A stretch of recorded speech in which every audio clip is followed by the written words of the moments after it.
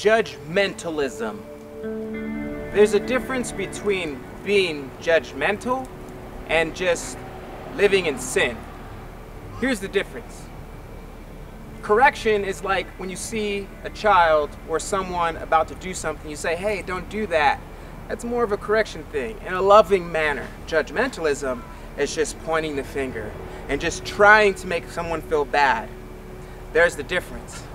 How do we discern those things a little more? Well, this is what we know.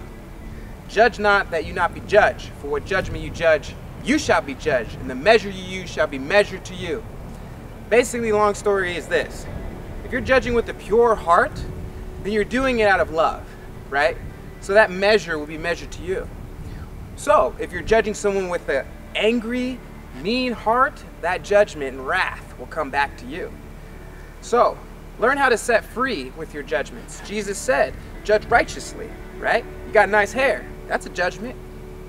You got terrible hair, that's a judgment too. So we must learn how to be wise, but as harmless as doves.